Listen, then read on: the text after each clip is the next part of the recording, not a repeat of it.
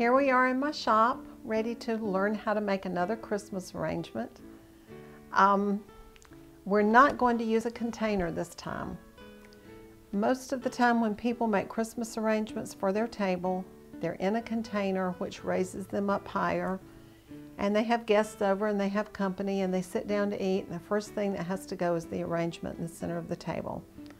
So we've come up with a way to make it very low, and you can leave it there while you have your guests over and while you're eating. I'm going to show you how we anchor a piece of desert foam to a ceramic tile. You can buy these in Lowe's or Home Depot for 19 cents a piece. Now, what we anchor it to it with is something called Great Stuff. It's wonderful. You don't need to use too much of it because it expands.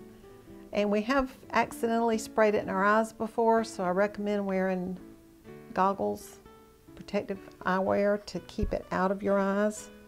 They're not very attractive, but now we want the finished side to be laying down on our counter. The unfinished side is where we're going to spray this foam. And just don't put any more than that. Even that might be too much. I might have to scrape some off the sides. When I'm not using it, I kind of sit it with the end laying over my trash can because it kind of keeps squishing out.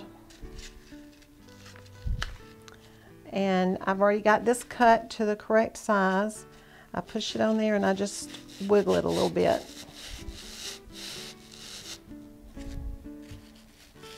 Now the key with this is it's not going to just stay there by itself. And I'm sure everybody like me has lots of these paint cans, or maybe you don't. Just find something heavy, a brick or a paint can, and sit on top of it.